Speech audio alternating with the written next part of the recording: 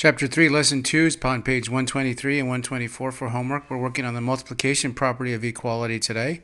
Just like we did yesterday with the addition and subtraction property of equality, we can do the same thing with the multiplication. We can either multiply or divide both sides of an equation by the same thing. So far we can add something to the left side, add the same thing to the right. Subtract something from the left, subtract exactly the same thing to the right. We can multiply and we can divide both sides of the equation by exactly the same thing. Number 45 says 6a plus 6b is 72, and somehow we're going to get from that equation to this equation that has a plus b is equal to question mark, and we've got to figure out what this question mark is and kind of justify our answer. Staring at this for just a second, we have 6a, and yet that 6a became just an a. Somehow we got 6 times a, and we made that disappear, that a. I think one strategy might be to divide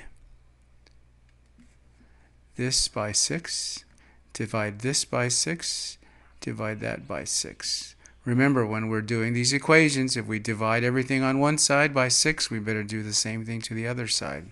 So let's see if we can rewrite this. We have 6a, let's back up. We have 6a over 6 plus 6b over 6 is equal to 72. I never finished that over there. Over 6. I think I can cancel.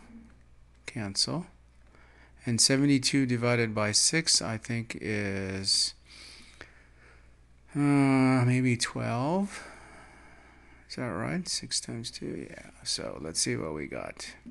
So we have 6 divided by 6 is 1 over 1. So I have a plus b turns out to be equal to 12. So I think we solved what our question mark was. We were looking for what would that question mark be. The answer turns out to be 12.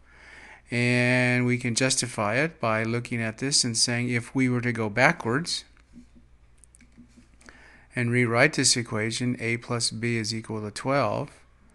And if we were to multiply this side by 6, then we'd have to multiply this side by 6, and we'd end up with 6a plus 6b is equal to 72. And we did that because we did back to chapter 1 in our distribution.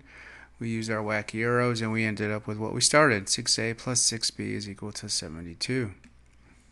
Let's try number 51. Let's solve this one for x. This looks very confusing, but let's rewrite this a little more simply. C times x is equal to a squared plus 1. Well, if I want the x to be by itself and it's multiplied by c, the opposite of multiplication is division, so let's multiply this side by c, and if we do that, we better multiply this side by c. So then I think we can make these two things cancel out as 1 over 1. So we end up with, on the left side, 1 times x is x. X divided by 1 is just plain old x. So x turns out to be, as confusing as this looks, a squared plus 1, all that, divided by c. So there's our final answer. X is equal to a squared plus 1. That whole thing, if it helps you, divided by c. That's it for today. We'll see you all tomorrow.